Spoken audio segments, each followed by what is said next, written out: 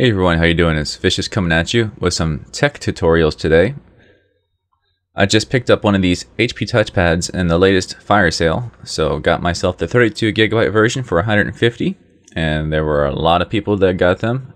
Also, there was the 16GB version for $99.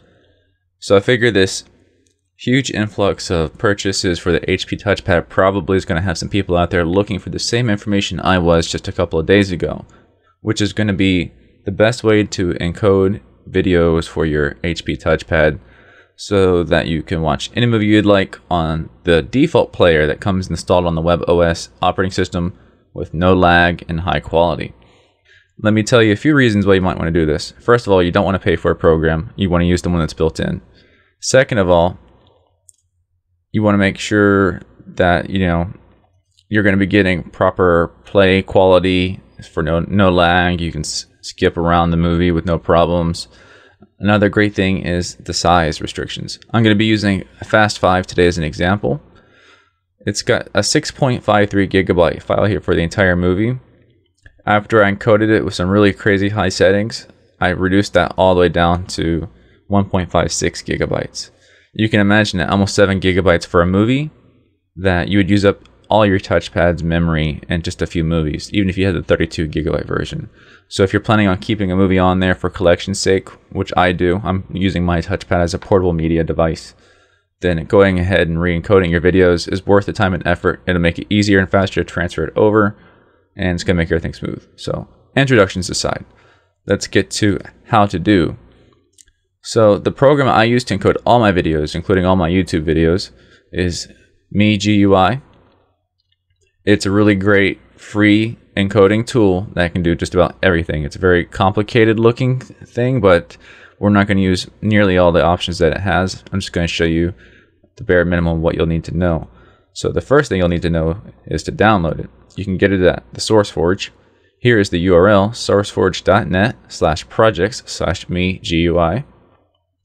Once you've downloaded it and installed it, it will pretty much download and install all of the different programs that it uses for you automatically.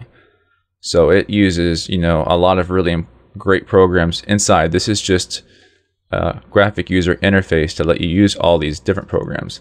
The main things here, X264 is a really great H.264 video codec and encoder. I should say encoder. The codec is H.264.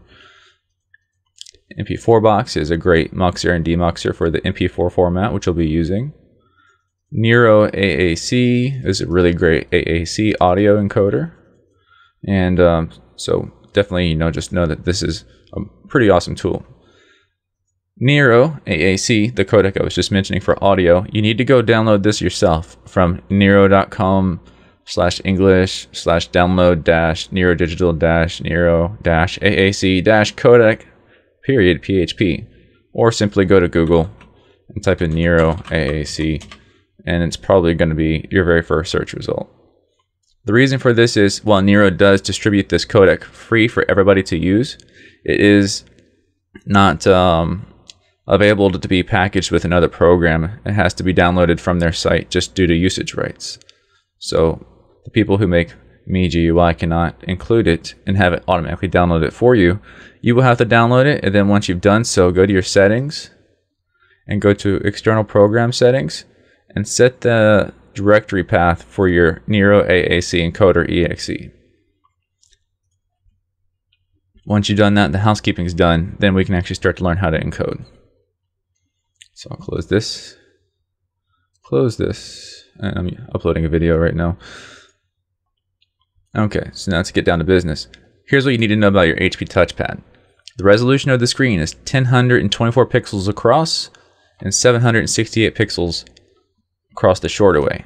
I should say, I was going to say up and down, but you can use it in any orientation. So while in landscape mode, which is generally the mode you'll be watching a movie in, 1024 across, 768 down. It supports the MP4 format, also known as the container for your video files, and it likes to support the H.264 video codec and the AAC audio codec. So for your settings here, what you're going to need to do for your encoder settings, go to configuration, You're going to change this to constant quality, I recommend. Set it between 20 and 30. The lower the number, the higher the quality, but the larger the file size. 20 is really overkill. That's what I use to encode the Fast 5 movie, but it really is overkill. For most people, I recommend 24 to 28. The touchpad does support the high profile. For the AVC level, this is going to be some automatic restrictions that the encoder applies to the video.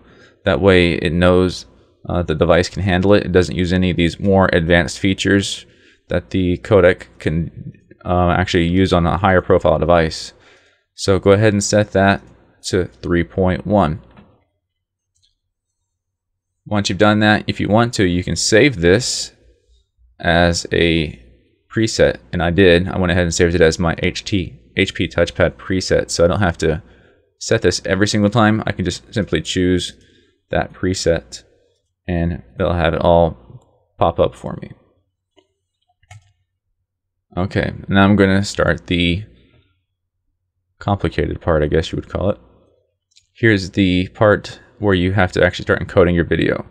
You're going to need to go to Tools, AVS Script Creator, because this program uses AVI synth. I don't know how you say the AVI synth as its mechanism to feed the videos to the encoder. Go to Video Input and browse to where you have your movie at. And it's going to pop up showing you a preview of what your movie looks like currently right now. You can just minimize it or close it, your choice. We're going to resize this video to 1024 as the width, and then just click on Suggested Resolution Mod 16, and it's going to automatically calculate the closest resolution to match your width on the proper aspect ratio. If you want to see what the movie looks like now, you can click on Apply to Auto Preview, and there you go. That's what your movie looks like now after it's been resized. Over on the filter side, for the source type, I know this movie's progressive. However, what I would suggest you do is go ahead and click on Analyze. And I'm probably going to skip ahead in time here on the video so you don't have to watch this analyze process. But what the program is doing right now is it's actually analyzing your video footage to determine if it's interlaced, film, progressive. And if it is interlaced, what it will do is it will apply a de-interlacing filter for you. So that way your movie will look a ton better than it would if it was been played in interlace mode. As a matter of fact, I can just abort that. I already know it's progressive. There we go. Noise filter, I recommend you turn this on. This is going to apply a filter to the movie that's going to remove like little dots of unnecessary noise grain to the movie that you can't notice. You will not be able to see the difference with this filter run or not, but what it will do is reduce the size of your movie because there's less color information there for the movie to have to save. If the movie is in the wrong color profile for this filter to work, it'll give you an error, and if you happen to run into that error, just come back to this step and turn it off. So we'll save that now. Okay, on save, close, and load to be encoded. There we go. So there you go. This is what your movie looks like after all your filters. And it's going to load it into the input for you. What you need to do is set the file format to MP4. I always personally use MKV for anything, but just for the touchpad we have to use MP4. And then you want to set your video output. If you have more than one hard drive and you have the space available, I would actually go ahead and save it to a different hard drive than where your source is. It'll help speed up the process. So you go to where you want to put it, name it what you want to name it, and I'll just go ahead and name it Fast 5 Video Encode. Then you want to click on Q. For the audio input, you just go to where your source movie is again. Click on your movie and do the same thing. Set the audio output. Go ahead and put this on D drive where I had it. and I'll call this Fast 5 Audio Encode. Let me show you the settings we use for this. For the encoder, we're going to use Nero AAC. Extension, it can be MP4 or M4A. I just like to use M4A because it lets me know that it's an audio file, not a video file. For configuration here, I'm going to use NIC audio for the decoder. For channels, we'll go ahead and downmix it to stereo because the touchpad does not have anything other than stereo. For the sample rate, keep that at original. These are up to you. Dynamic range compression kind of brings the highs, the loudest parts of the movie and the quietest parts of the movie to a similar noise level. So if you have one of those movies where an explosion's going off and it's so loud that it makes the rest of the movie seem quiet, so then when they start talking, suddenly you can't hear them talk without cranking up the volume, and then something explodes again and it's way too loud. This is actually really awesome to fix that for you. It's going to bring everything closer to the same volume. I would say I would actually recommend using this option for the touchpad because when you're out and listening to this on a tablet, it's not like the speakers are large enough to really take advantage of that theater quality sound where you have some things very loud.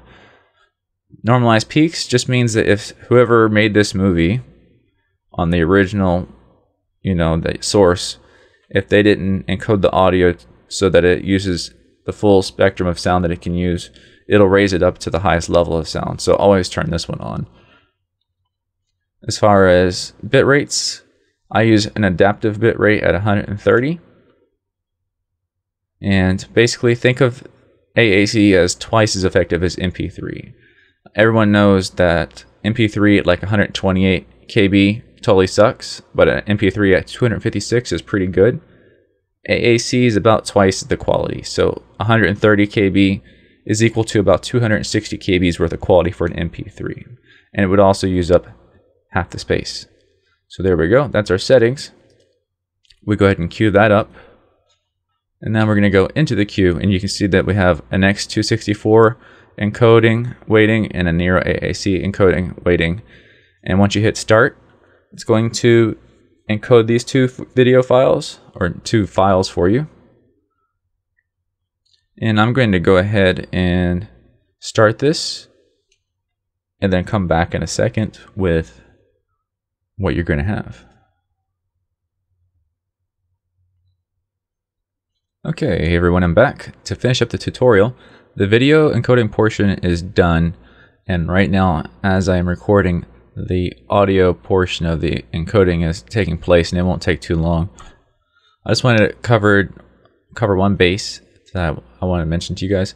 I've encoded so many movies and videos throughout the last many years, and 1 out of 100 encodings, sometimes I get an audio encoding failure, and I just want to show you a real quick trick to get around that without having to worry about using any other programs.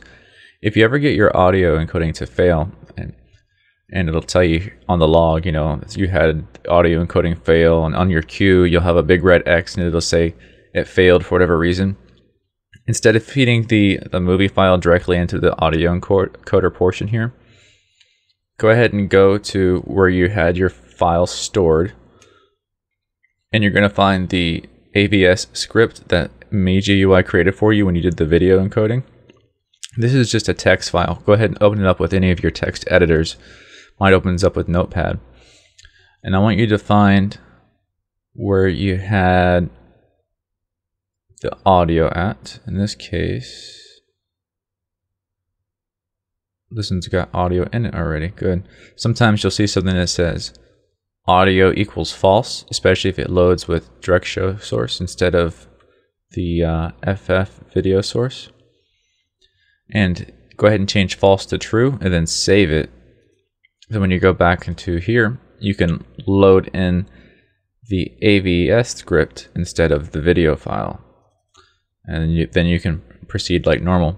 Also, just let you guys know, I started the video encoding before I cut the last section of the tutorial. Then I came back, I canceled it, I went into my configuration, and I changed my quality to 24 instead of 20.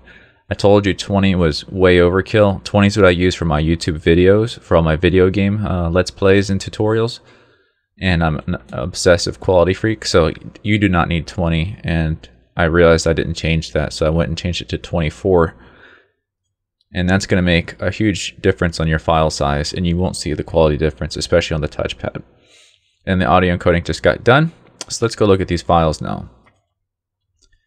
What I have here is the video encode. This file came out to be 798 megabytes, and this is only the video file right now. So if we look at it, this is the 1024 with resolution. If you go look at it here, you'll see video. It's an MP4 with the H.264 codec, 1024 by 432 pixels at 23.98 frames per second, and there is no audio here. And then vice versa, here is the audio encode. It's an M4A file, which is also an MP4. It's just named differently so you know it's audio. It came out to be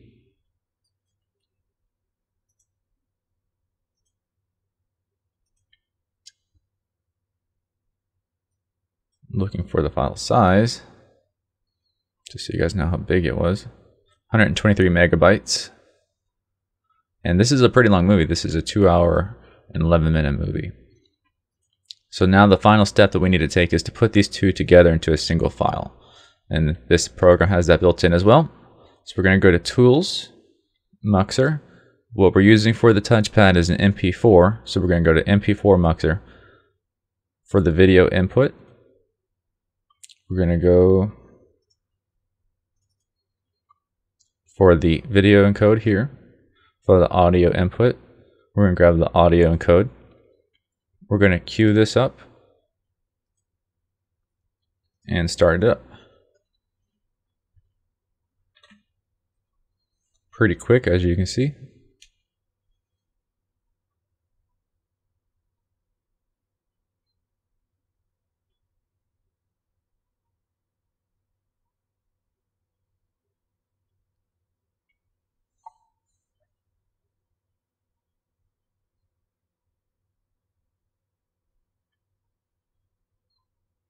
Alright, that's finished, and everything got done fine. And yeah, you can see this is where I aborted the original encoding. This is a great program because you can queue up as many things as you want and let it batch encode while you're off at work or out doing something else. Another good reason why I really like this program. So here is our final program, our final file, 922 megabytes. It used to be over like 7 gigabytes almost, so we reduced the size dramatically. It is now 100% compatible with the HP Touchpad, and while I made this tutorial specifically for the HP Touchpad because it seems to be very limited in what it will play, using the same tutorial will work for the iPad, the iPad 2, the Playbook, the Samsung tablet. Any tablet will play these videos. So let's go ahead and rename this to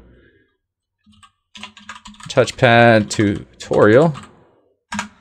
And I'm going to go ahead and stop recording this part where I'm on my computer, and I'm going to get out my camcorder, show you guys how to transfer the movie onto your touchpad, and then let you guys see it play. Okay guys, I'm back, and it's time to finish up this tutorial. I'm going to be trying to hand-hold this camera, so bear with me if it shakes, and it's hard for me to do things with one hand. One real quick tech tip I want to share with you guys, because I just realized I should teach you this. On your USB cable that comes with the product, or if you're using a third-party one, there's these little tiny spikes that stick off of the micro USB, and this cable in particular, like my Nokia N900 cable, has really large unnecessary spikes, and they're very prone to damaging your USB port, either actually completely ripping the inside of the port out or damaging it internally. What I recommend you do is take some fine sandpaper, not super fine, not real rough, just a general fine grit sandpaper, and sand those down a little bit at a time until you get to the point where they're still there, so the USB cable does not like just fall out of the unit, but you don't have to force it in or yank it out. And you're going to thank yourself for that later, especially if you're like me and you got the refurbished model that they sold on eBay just recently, so it has a pretty crummy warranty, so you don't want to have the unit get damaged on you. Alright, that aside, I've already got the other side of this plugged into the computer, and we need to plug it into the touchpad. I will need both hands for that, so I'm going to put down the camera for a second. Okay, here we go. It's going to be really hard to film this glossy screen. So you plug it in, you're going to get the dialog. It says USB is connected. What do you want to do? USB drive is the option we want to choose. And that basically puts the device in a mass storage mode, and you'll just see the USB symbol on the screen. Going back to your PC, again, I highly doubt you're going to be able to see this too great, but I have the pop-up window that lets me know that my touchpad's plugged in. I'm just going to go to open, and actually I can go to the zoomed portion. There you go. Go to open folder, and I created a new folder on here called videos. Right here. I created that myself, and this is where I drag and drop all my video files. And we're going to go to that completed file that we had just got done muxing that I named Touchpad Tutorial. We're going to drag it and drop it in to the video folder.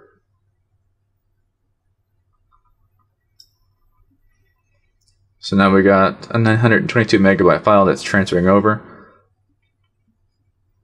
Depending on how long that takes, I'll cut the video just a little bit to make that shorter so you don't have to wait on it. Basically, when it gets done with the transfer, make sure you always safely eject your device. And you do that if you're not sure how to do that. Go over, and I'm in Windows 7. It's going to be very similar but slightly different if you're on a different operating system. Go to here, find your safely eject USB device dialog. In my case, it's this one right here. Now, when it's done transferring, I just want to make sure that I eject the touchpad and it says that it's safe to eject. So let's wait for that to finish, and then I'll show you the video playing on the device. Okay guys, here I am. I'm behind the camera. I got the camera on a tripod for this last part. Now we'll go ahead and exit out of my messaging and just swipe that away. So what you want to do is go into your apps here and just go to the standard HP apps, and you'll find the photo and video.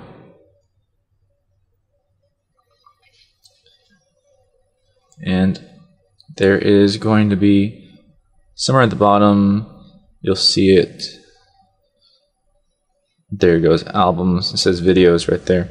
You can't read it at this angle, especially with the glossy reflection. But it says Touchpad Tutorial, 2 hours, 11 minutes, 35 seconds. I'm just going to click it.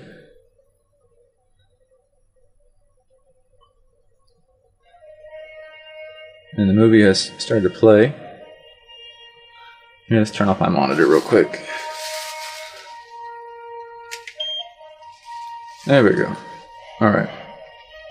So here's one really, really important feature. That the way we encoded this, not only does it play perfectly and look brilliant, but seeking totally works. Absolutely no issues going anywhere in the movie anytime you'd like. Because we did the dynamic range compression, you can hear everybody talk. Nice and easy, no problems with that.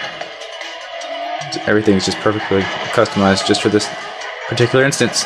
So yes, a long tutorial, as most of my tutorials are, but that's because I'm the guy who goes way into, details, breaks it down to the basics so it's easy to understand, and make sure that you learn something. So I hope you guys found the tutorial useful. If you liked the material, give me a thumbs up to say thanks. And this was Vicious, and I'll see you guys next time.